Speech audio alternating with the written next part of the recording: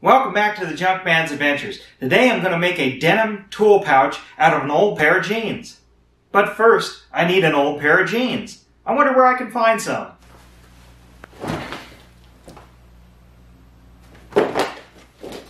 Alright, let's get serious here.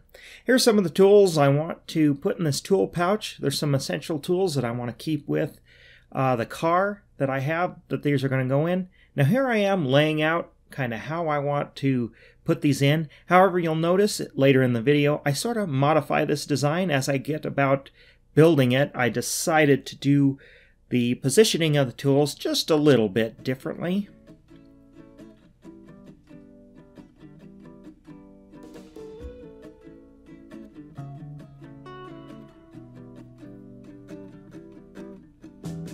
And first I'm going to start by cutting it out, and I am going to leave the seam down the leg. I'm going to leave that intact just for the moment because I'm going to need to fold it over.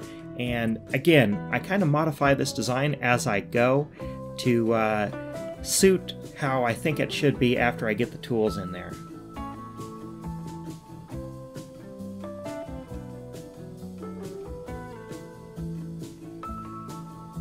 Now I decided I'm going to square off this end.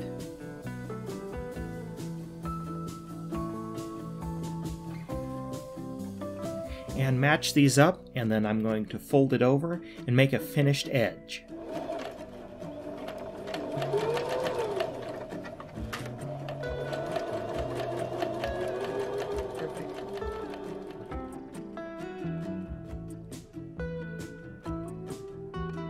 It's just a straight seam, and I'm doing the same thing, finishing the other sides of the pouch to shorter sides.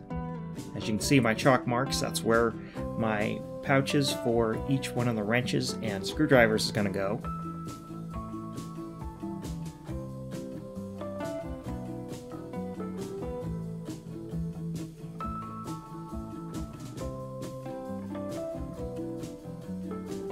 And this is just showing how I finished over the edge on the back side and then trimmed it off.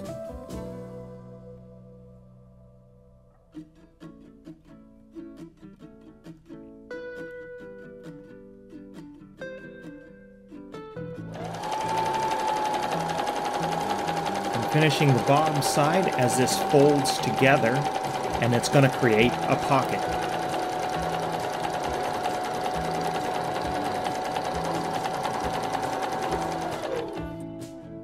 Now I'm starting to sew each one of the pockets, starting at the bottom and kind of following my general chalk lines. Of course, I modified the design just ever so slightly from the way I was going to lay it out. And here's how a screwdriver would slip in there. I decided to leave the handles completely exposed because a flap of denim over the top I found was inconvenient.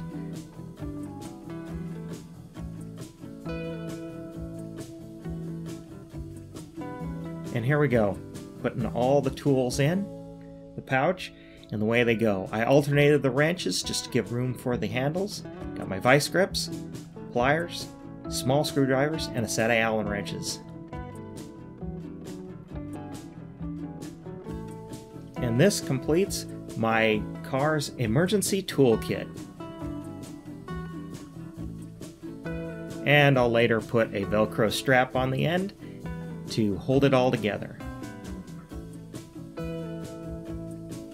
Well, that was a quick little video, and I thank you for watching. Please subscribe, visit the Facebook page, visit my Instagram, and thanks for watching.